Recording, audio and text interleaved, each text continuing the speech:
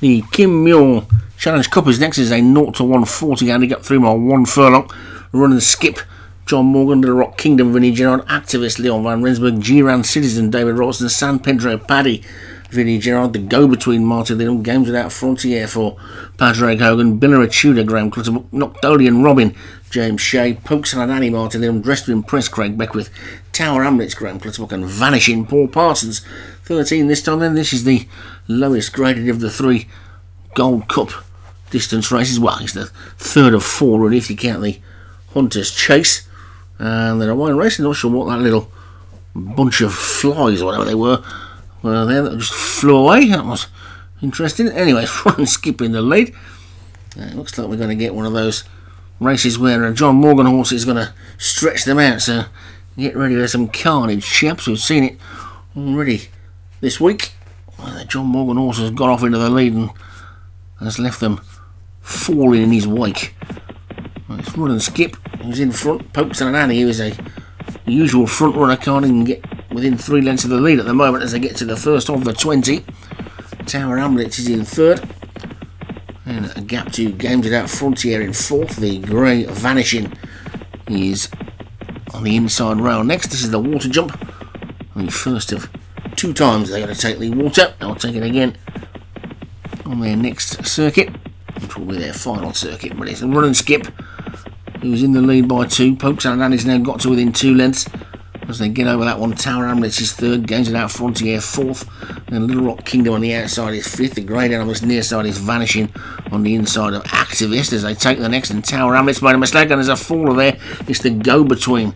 So that was one of my best chances for a win this week, and it's on the deck.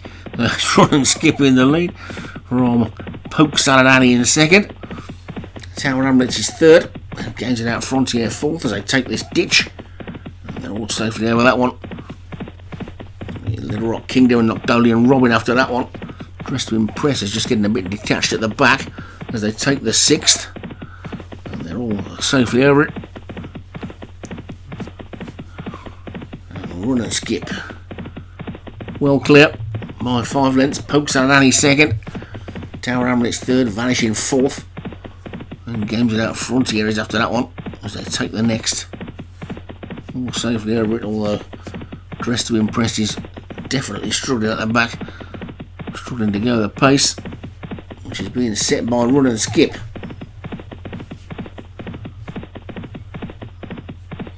Pokes and Annie over in 2nd. Tower Hamlets 3rd, and a gap of 4 lengths to the grey Vanishing. And Games Without Frontier, and Biller Tudor, Little Rock Kingdom and Noctolian Robin.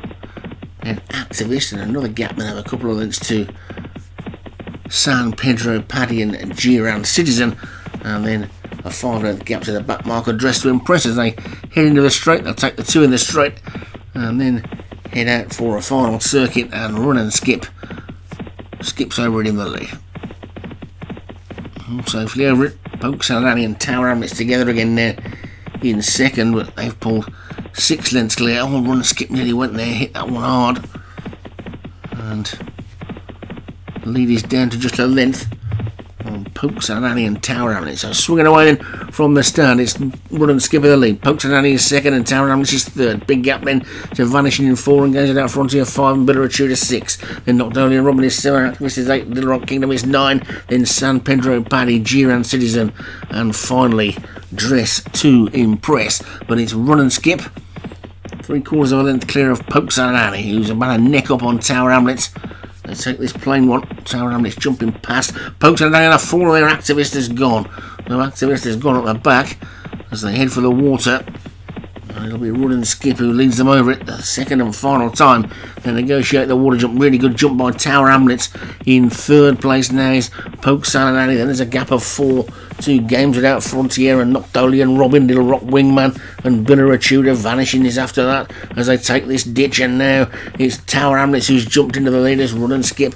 He's either being given a mid-race breather or he's coming to the end of his tether. Between the 2 of them is Pokes and Annie. The 3 of them virtually in a line as they landed there. They're still 5 lengths clear of in 4th place Noctolian Robin. There's still a mile to go, plenty of jumping still to be done. Pokes and Annie just pokes ahead into the lead from Tower Hamlets and Run and Skip there, well clear of Games Without Frontier and Vanishing as they take this ditch all safely over it. Tower Hamlets back into the lead again from Run and Skip and Pokes and Annie. And heading downhill then there. And it's Tower Hamlets and Run and Skip. This is the 16th. Over it they go. Run and Skip jump back into the lead as they head down towards the tricky 4th and 3rd last. And it's Run and Skip in front. From in 2nd place, Tower Hamlets. Pokes and Annie just dropping back now in 3rd. Vanishing, running on in 4th. Giran Citizen seems to be going well in 5th. Then Noctolian Robin. This is the 4th last. Over that one, Run and Skip's got back into the lead. Run and Skip from Tower Hamlets. Pokes and Annie. Vanishing and Giran Citizen. Then Games Without Frontier and Noctolian Robin. They've only got 3 more to take. This is the tricky 3rd last coming up.